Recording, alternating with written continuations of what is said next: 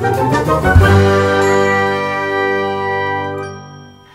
and welcome to this week's Mix Adopt-A-Pet. With us we've got Deborah with the Amarillo SPCA, and she brought Fernando. Tell us a little bit about Fernando. I'm kind of looking at him going, is he a Chiweenie? That's what I'm thinking, because he kind of has the well, not quite the Chihuahua face, right, but the long body, so I'm going to say Chiweenie.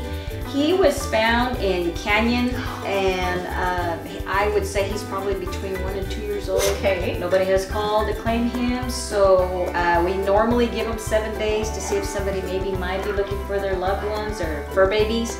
So he's been there past the 7 days, so he's up for adoption. Yeah. Well, you are very unique, aren't you? What do you think? You think he'd be good with any type of family? I think he would, because he's very, I mean, he gets along with everybody. I mean, he doesn't know no strangers, so I think he would fit well with, you know, somebody with kids, maybe older kids that he would do good with. He's not neutered, so he would still have to be sent to get all that done. Well, there we go.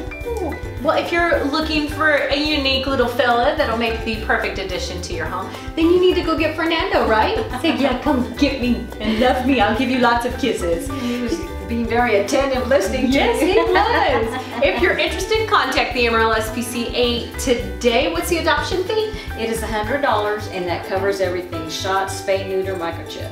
That's a good deal right there, and then you've got your forever fur baby. So check it out. We got more information coming up.